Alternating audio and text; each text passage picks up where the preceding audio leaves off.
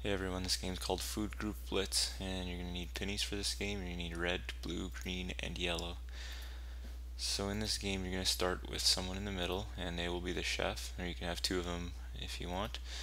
And the other students are going to line up against the edge, and you'll give them each a penny.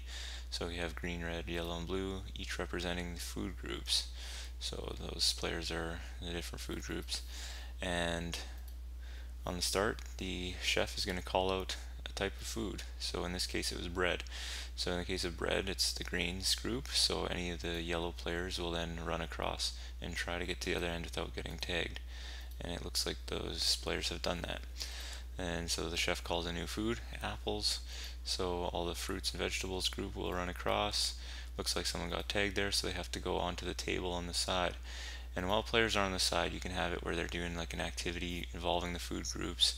You can do some sort of like a list. They can come up as they're on the side. They can write on the whiteboard different foods or whatever. You can decide. And so the chef continues on, calls out cheese. So then the dairy products go across, and looks like there are a couple players got tagged.